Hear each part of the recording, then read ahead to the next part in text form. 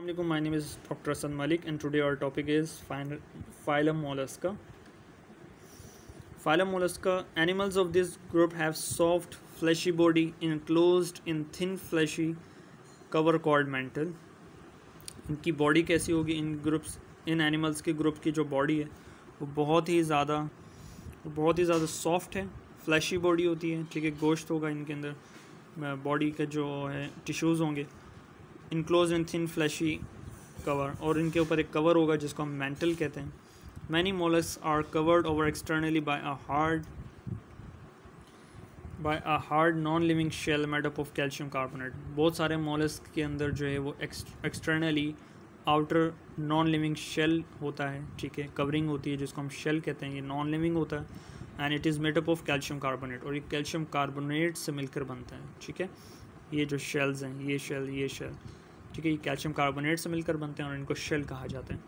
तो ये कवरिंग होती है इन एनिमल्स के अंदर, क्योंकि इनकी बॉडी जो है बहुत ही ज़्यादा सॉफ्ट होती है, तो उसको एक सपोर्ट चाहिए होता है, एक शेल्टर चाहिए होता है, वो इनको शेल प्रोवाइड करता है।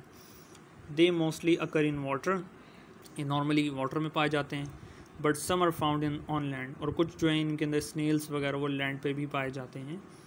A fleshy organ or foot is given out of the shell on the ventral side of the body. एक इनका fleshy organ जो कि foot कहलाता है, ठीक है, this is the part foot, ये shell से बाहर आ जाता है। It helps in locomotion, इसका काम क्या है कि इसको movement कराना, ठीक है। snail के अंदर एक foot है, ये part इसका movement कराएगा। The structure of shell plays an important role in identification and further grouping of mollusks. जो इनके जो शेल की जो स्ट्रक्चर है वो हेल्प आउट करता है इनको आइडेंटिफाई करने के लिए, इनके ग्रुप के जो मेंबर्स हैं उनको आइडेंटिफाई करने के लिए, उनकी पहचान के लिए इनके अंदर शेल्स मौजूद होते हैं।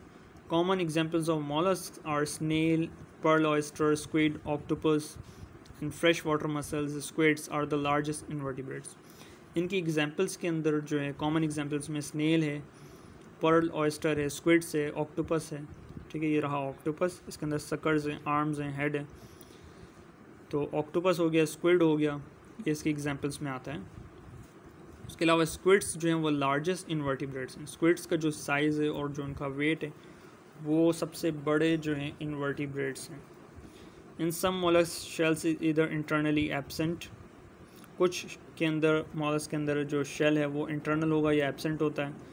Foot is divided into number of arms with suckers, foot के अंदर आर्म्स भी हो सकते हैं, सकर्स भी हो सकते हैं। पर्ल्स आर फॉर्म्ड, ठीक है, कुछ के अंदर पर्ल्स मोती पाए जाते हैं, वो डेवलप होते हैं। स्किन कलर चेंजेस, कुछ के अंदर जो क्वालिटी है वो स्किन कलर चेंज होता है, जैसे कि स्क्विड्स के अंदर। ये कॉमन एग्जांपल्स हैं।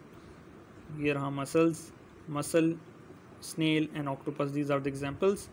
Snell's have spirally coiled shell and commonly seen in loans and gardens. Snell's जो हैं वो स्पाइरली क्वाइल्ड होते हैं, इनका जो शेल है वो स्पाइरल शेप का होता है, क्वाइल्ड होता है, और इनको नॉर्मली लॉन के अंदर और गार्डन्स के अंदर देखा जा सकता है। इनके पास आइज़ हैं, ठीक है, माउथ है, फुट है, इसको बहुत ही प्यारा सा इसके शेल का कलर होता है, ठीक है।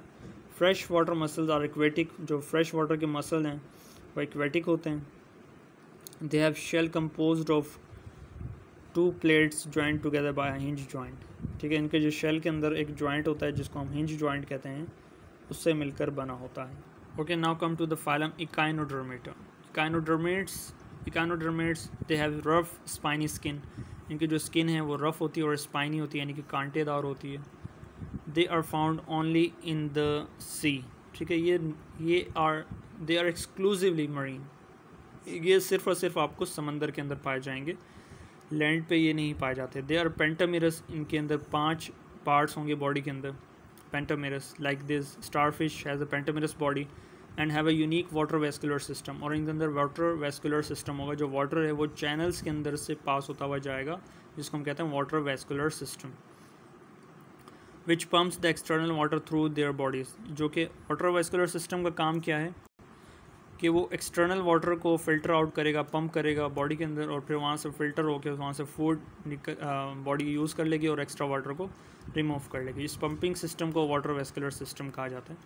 This vascular system operates the soft tube shaped feet which enable the animal to glide over the rocks in water.